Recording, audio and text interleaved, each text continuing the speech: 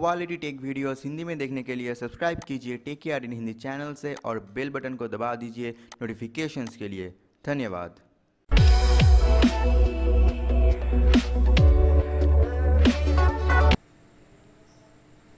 Hey, what's up everyone, this is Saurav from TechYard and welcome back to our channel, and today I will show you the MIUI Pro custom ROM for Redmi Note 4 or the 4X, codename MIDO. Now this ROM runs on MIUI 9 and it's a custom ROM, so there are certain modifications, like this ROM is pre-rooted, and that's a very good advantage, right? Because a lot of apps that we generally use, if we are a Xiaomi user, so we definitely use some ROM, some apps basically which requires root access, so that will be a great thing.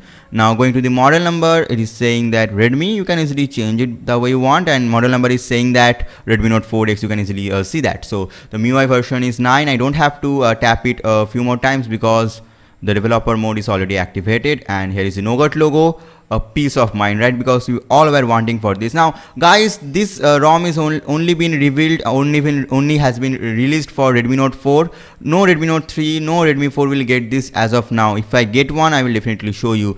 Now the MIUI lab is there, and it works fine in its own way.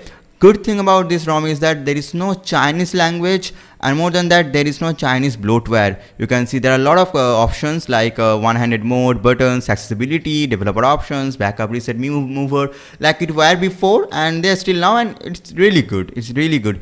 And one more thing, the sound output. The sound output is really good. It's just loud as MIUI 8 or MIUI 9 if you're using. I'm quite happy with it. They have implemented the Dolby audio, so that's a very good inclusion. And there are few apps that I have downloaded by myself. The Play Store is also working fine. Even in the theme center, well, you get some Chinese theme right there, and there are some Russian language as well, but you won't, you can easily change the language if you want, so that won't be a very big issue. And you can, in case of themes, you can easily download themes, but just by looking it at once, all that matters is looks.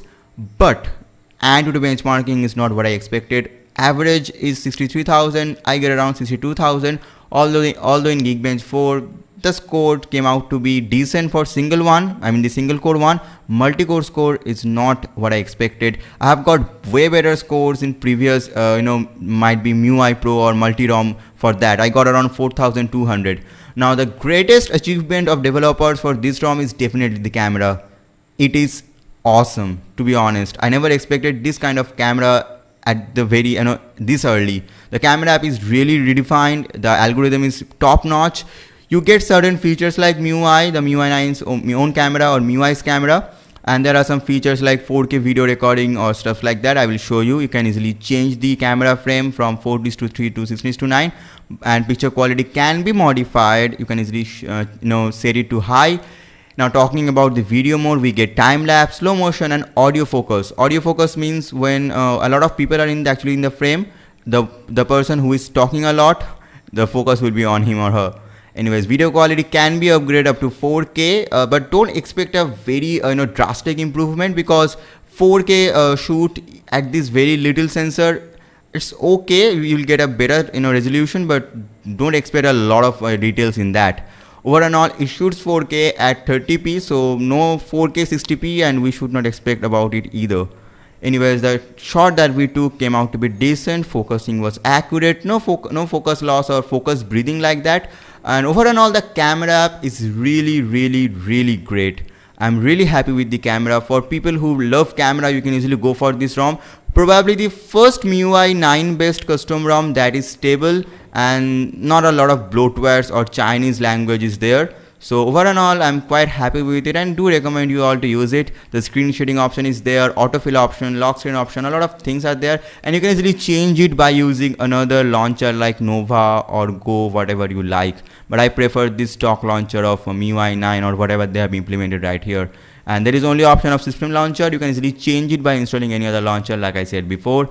And the Play Store is working fine, either Wi-Fi or data. If you are connected to mobile data, it just works without any issue.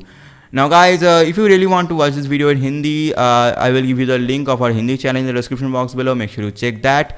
And now search for a few more things in Google Play Store. But more importantly, the keyboard is dope AF. There are a lot of keyboards, but Xperia keyboard is just awesome. The look is amazing. And one more thing guys, the fingerprint sensor, it works fine. It's fast like it was before. I haven't faced single issue till now. I'm using it for around 12 hours. I will post the battery screenshots in our Facebook page, so make sure you like that page as well, and like this video as well guys. Hit the subscribe button, hit the bell icon to get instant notification. Other videos will be in the description box below. Till then, bye people, have a great day. Hope to see my next video. Stay awesome, stay subscribed.